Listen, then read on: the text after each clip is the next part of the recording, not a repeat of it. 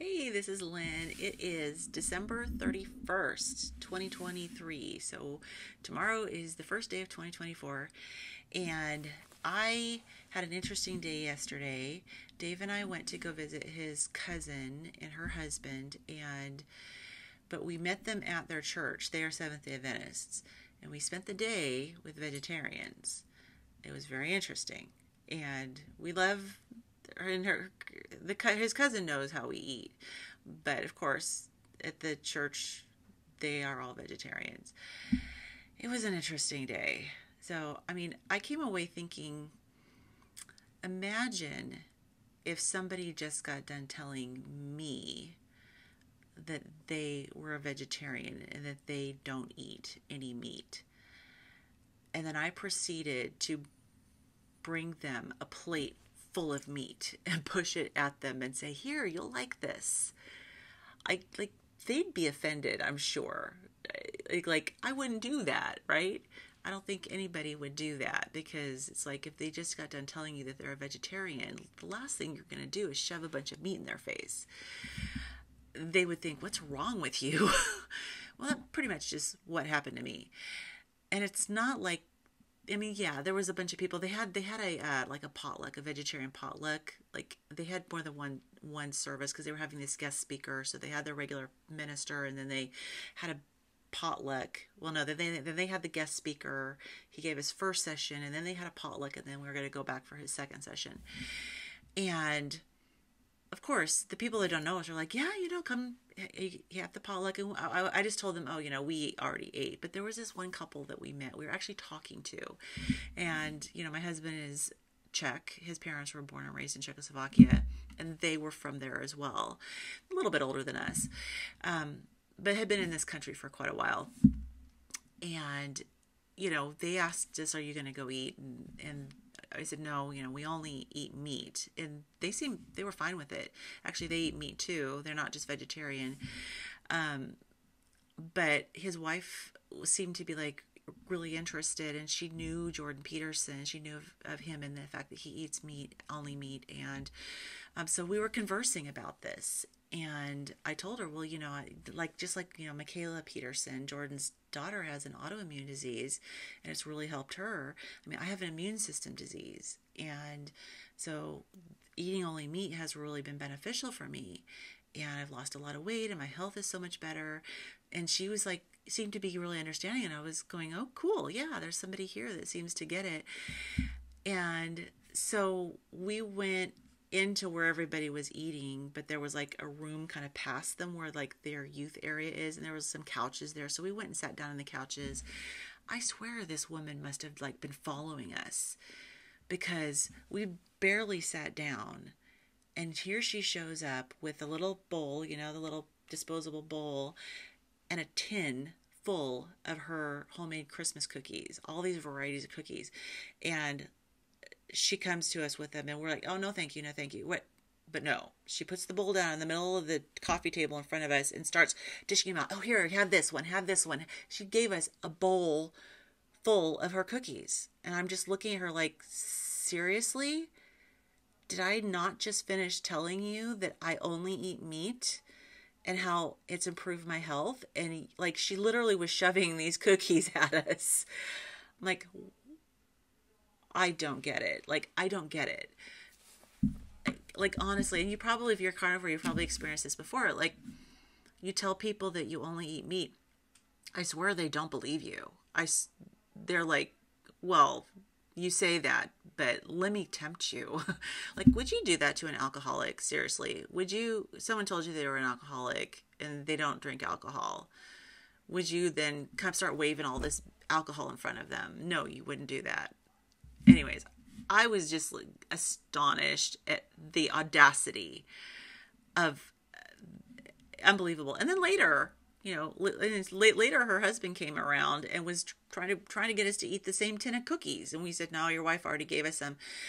And we brought, what were we supposed to do with the bowl of cookies? We brought it home, and I have it someplace. My in-laws are coming.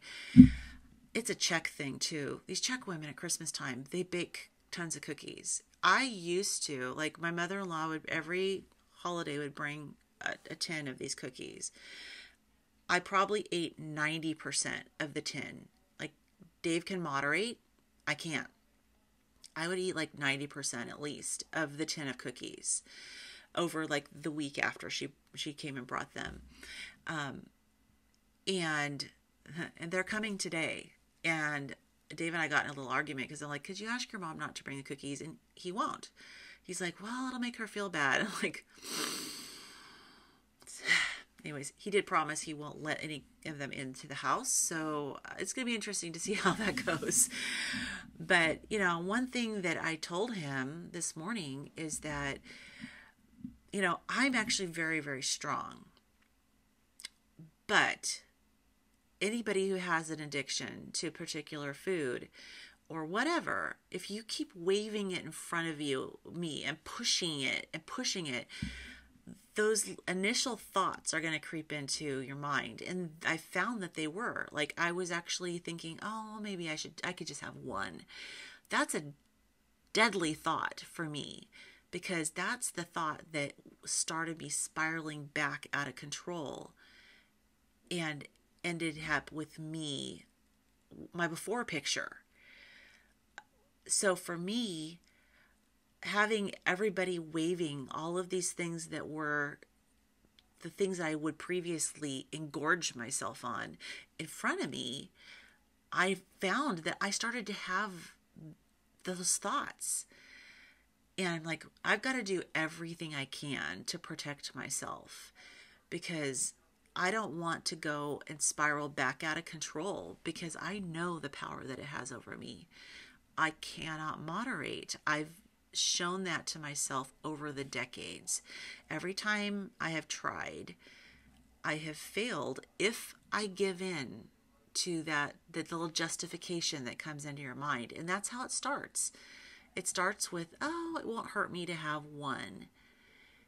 And then I have one and I feel fine. So that just validates that thought that, oh, it won't hurt me. So then what happens? I have another. And then I have another. And then I have another.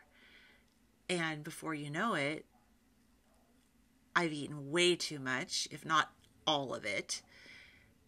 And then 2-3 days later, I pay for it. And the addiction is then back in full swing. That addiction monster is back in control. And next thing you know, my health is horrible again. And I'm back to my before picture. So the holidays are hard for people. I know that it's hard when you're trying to stick with an eating plan. And I have not cheated, and I am not going to cheat. But I at least wanted to admit that those thoughts have come into my mind. And I know that I get a lot of comments on how strong I am. And I thank God that I've been able to be this strong. But I have made the decision ahead of time that I'm not going to eat any of this food.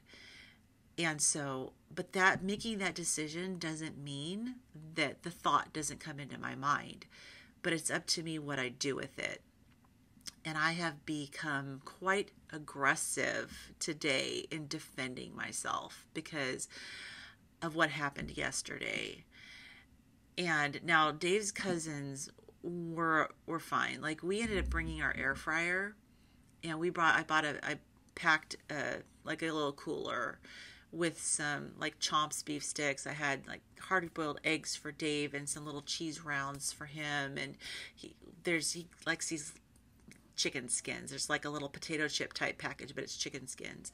He likes those. He didn't end up eating those, and then I brought salmon because I knew that they will occasionally eat fish. So I didn't bring beef to cook. I just didn't want to. I mean, I'm trying to be sensitive, and I talked to her ahead of time and I asked her, is it okay if we bring salmon and bring our air fryer? And she said, yeah, it's fine. In fact, once we got there, she said, I would have went out and bought salmon, but I told her, don't worry about it. Like, we have this salmon already. I just had to defrost it. And so we cooked in the air fryer, and I brought my Redmond salt, and we ate the salmon, and they had already eaten like stuff themselves at this potluck. So they weren't hungry. So we ate the salmon and it was fine. Their dogs were dying over the salmon. Their dogs were like, please, can I have some? But, they were really astonished at the weight loss and that I've had. They were really noticeable because the last time we saw them, I think I was just getting started on the carnivore diet. So maybe early June. Maybe even May. I don't know. Yeah, I think it was probably early June. But yeah, I've changed a lot because I remember when we went out with them, we went out to this buffet at this country club, and it did have meat options, and that's why we went. It had a lot of vegetarian options for them, and it had meat options for us. But the chairs at the table they had arms, and I didn't really fit in the chair. Like, in order to even fit in the chair, I had to scoot way, way up to just like barely be on the chair because the bulk of me was hanging over it. And the server there had to go find me a chair that didn't have arms that I could fit in. That was embarrassing. Like, so that was the last time they saw me, was when that happened.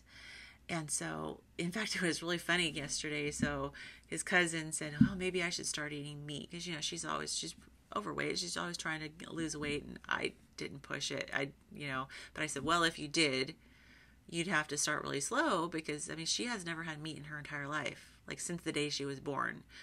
I told her your gut microbiome would need to adjust, but she's not going to do it. She's been a vegetarian her whole life, right?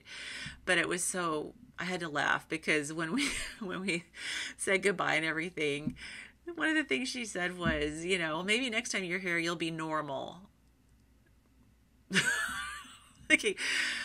Okay, well, if me eating only meat is not normal, then how is eating only vegetables normal?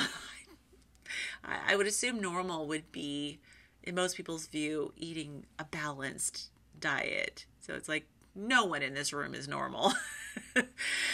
But I told her, I said, if I continue to feel as healthy and as good as I am, I'm probably not going to stop eating this way.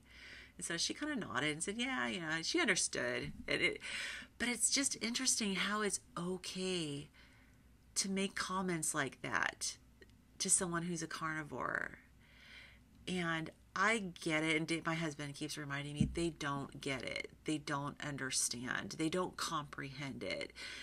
And he's right. They don't. And I try to keep a sense of humor about it. I do try. What irritates me the most is when things are brought into my home by people who know that this is the way we eat. And maybe I need to have a sit down with people and say, I am an addict. And I know a lot of you will say you were an addict, but for the sake of these people, to say, I am an addict. Don't bring sugar into my home, just like you would not bring alcohol to an alcoholic. I don't know if that's what it's going to take for them to understand. I got really mad at my daughter because her and her fiance couple weeks back there's a wonderful, cool town called Leavenworth, and it's not the concentration camp. It's here in Washington. It's like a Bavarian village. It's really amazing, and it's a tourist attraction, and it's beautiful in the wintertime, and you can do horse-drawn carriage rides in the snow, and it's all lit up, and every shop is all Bavarian. It's like going into a Bavarian village with all of the shops are all painted with the flowers and all the beautiful colors, and it's awesome. But anyways, they went there, and she brought back black licorice for Dave, and I'm like, why would you do that? You know how we eat. And I got really upset with her.